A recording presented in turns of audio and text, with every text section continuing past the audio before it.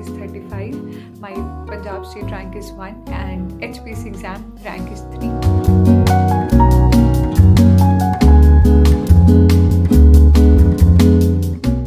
And 10 years are very important. All the question answers, the explanations are very important, and synopsis. We should know about all the options in that question, not just the answer itself.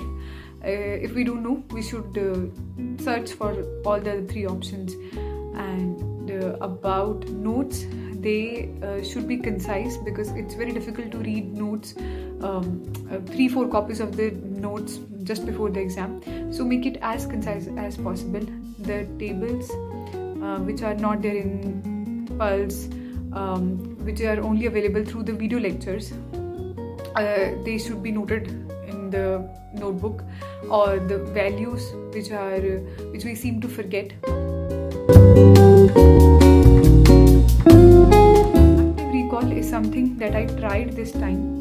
Whatever I read in today, I will make sure that I am going to actively recall it with the pen and the paper next morning, or whenever I get the time.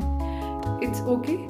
Sometimes it's going to be, you're going to feel helpless or frustrating or lonely, but eventually you will make a way up. I want to thank Ace Achievers Academy that I joined last year.